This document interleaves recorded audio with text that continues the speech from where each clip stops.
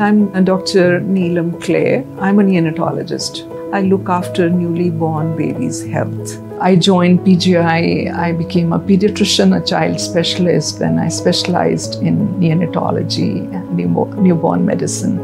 Went to UK, went to US also for some time, but came back, and I've been in Delhi in Gangaram Hospital, and I worked in different capacities as with government, with the policy makers, with UNICEF, with WHO.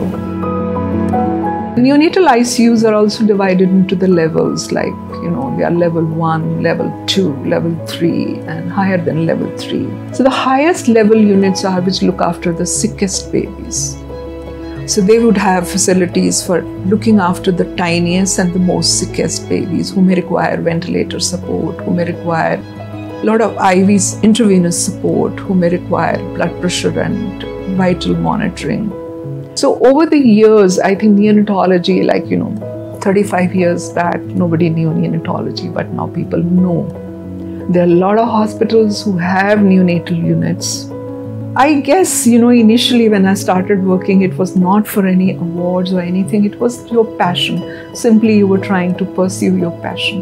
You were day in and day out in the hospital, in the NICU, working with the sick patients, talking to the families, enjoying every bit of that, sharing coffee with the nurses, with the resident staff. I think one thing which the younger people talk about, quality of life, yeah, I guess it is important.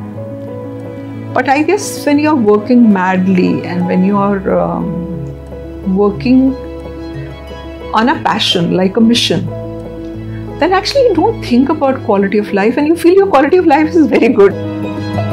So you may earn a lot of money when you're outside, maybe your quality of life, maybe you can think it is better.